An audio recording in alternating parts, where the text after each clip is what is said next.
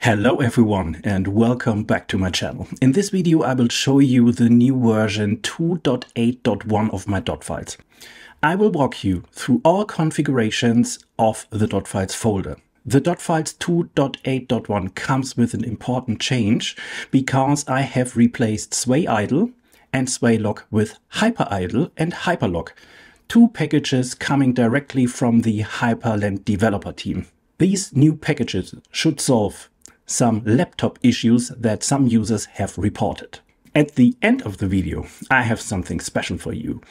You will find there a sneak peek, a short snippet of the key feature of the .files 2.9. You can download the version 2.8.1 from my GitLab repository and have fun with it. Let's jump in. After a successful installation of my .files, you can find the .files in the folder .files. And you know that every configuration got a symlink from the .files folder into the .config folder.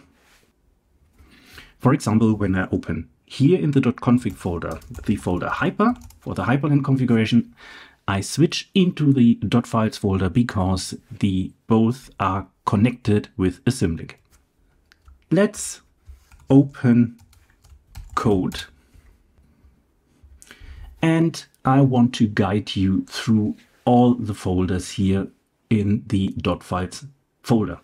The first folder is the settings folder.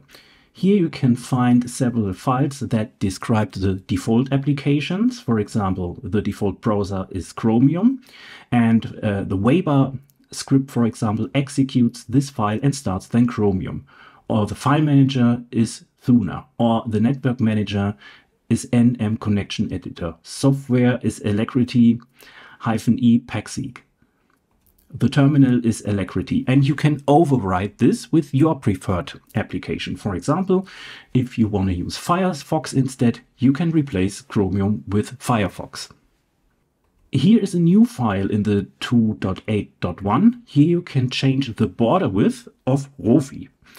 So when I start Rofi, you see there is a 3 pixel wide border around. Let's change this to 1 pixel. And start Rofi again. And now you see you have a 1 pixel border in Rofi. The next folder is .version. In this folder .version you can find information to the current installed .files version.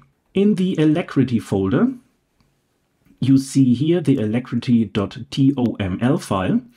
And this is a new format to configure the Alacrity. The outdated version is available here. It's much more complex. This is the new one. In the apps folder, you find here the app image of the My Linux for Work welcome app. Let's open the welcome app by clicking here the logo on the upper right side. Here are some new things implemented. For example, here is a new entry, system info. And this is a new feature that comes with Hyprland. There is a new hyperctl command to get the system information from the current Hyprland installation. In the settings part, you see now that it's a bit more structured than in the last version. Yeah, so we have here an appearance section, we have a Weber section, we have an SDDM section, and a system section. And new features are here that you can install Timeshift, the front end, to create snapshots on your system directly from the My Linux for Work welcome app.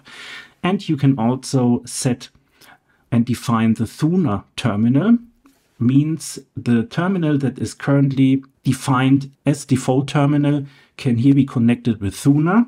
Let's do this. Alacrity is now set as the Thuna terminal, and now we can open Thuna. For example, when I move into the folder wallpaper, I can open here this folder with the terminal. You see here, I'm now in the wallpaper folder, and here are all the wallpapers. The next folder is Dunst. Dunst is the notification application that I use for this configuration. For example, when I switch to another wallpaper, you see here, this is the Dunst notification, and you can configure Dunst in this file. GTK, here are all GTK theme definitions defined for GTK 3, 4, and 2.0. You can override this also with, here in the appearance section, with change GTK theme, and it opens NWG look. Now we come to something new, the Hyper folder.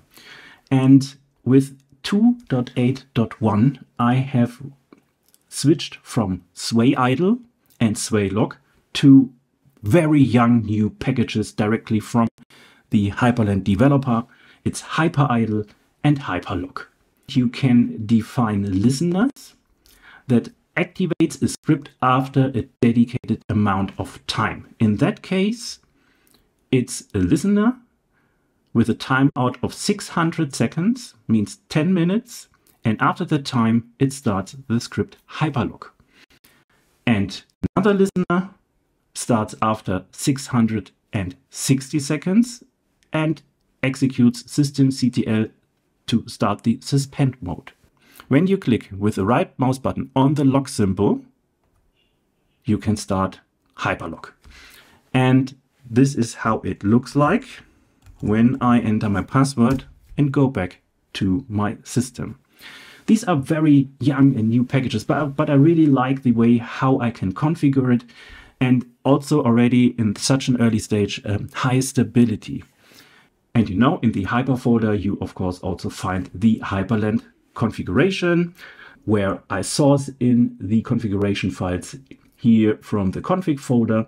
In the subfolders, you find several variations. For example, here in the animations folder, you have here 4 variations for different kind of window animations, and so on and so on.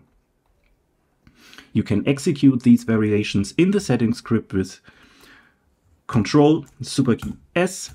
You go here to Appearance, go to Decorations, for example, and rounding more blur, execute it, and you have a higher blur. When you go back with the escape button, go to Windows and select border 1, execute it, and then you have a 1 pixel border. Yeah, and this is everything here available as variations in the conf folder. In the scripts folder, you find here several scripts that you can discover on your side to disable the display manager, to exit Hyprland, switch to activate the GTK theme, and so on and so on. The login folder, if you use the TTY login, you find here a theme for the TTY login that you can activate then. But of course, you have to disable SDDM. Here is the NeoVim configuration. PyCom is the configuration is here for Qtile effects. The Qtile configuration is here in the Qtile folder. The AutoStart is here, and the configuration file for Qtile. This is Rofi, including all the templates. The 2.8.1 includes here a bit optimized wallpaper selector. Now you have here 3 rows. You can see more wallpapers from the beginning and can select one. And you have another style on your desktop. This is the screenshot folder where you find screenshots from the .files from the last versions. The scripts include several useful scripts that are embedded and include into the overall setup. This is SDDM, including the script to set the wallpaper, the current wallpaper for SDDM, and to disable and or to enable SDDM. This is the Starship prompt. This is what I use here. This is Swappy to manage the screenshots. When I press super key print and I click on select area, and select an area. This is then swappy, and you can save the file or copy the image. This is Vim configuration. In wall, you can find the templates for PyWall. Yeah, these are the special templates that are added to the standard PyWall templates to set the colors of Hyprland, the colors of Rofi, the colors of Waybar, and the colors of WLOCKOUT. Waybar is here. You can find here also the Waybar theme switcher. So when you click here on the three dots, you can switch the theme. And now I switch to the minimal theme. By the way, now, as requested from many users, now here with an Arch Linux icon. And the themes are here available in the themes folder. We are currently in the minimal theme and the configuration is here. And this is WLOCKOUT. When you click on layout, you can find here all the commands of WLOCKOUT. And last but not least, very important, the .bashrc file, where you can find all available aliases, the git commands, and so on and so on. And that's it. The version 2.8.1 is now available for you. And as promised at the beginning, here is the sneak peek of the key feature of the upcoming version 2.9.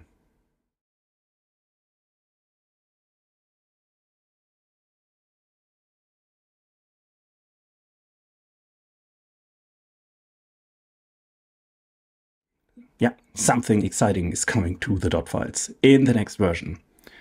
With that, have fun with 2.8.1 and see you next time.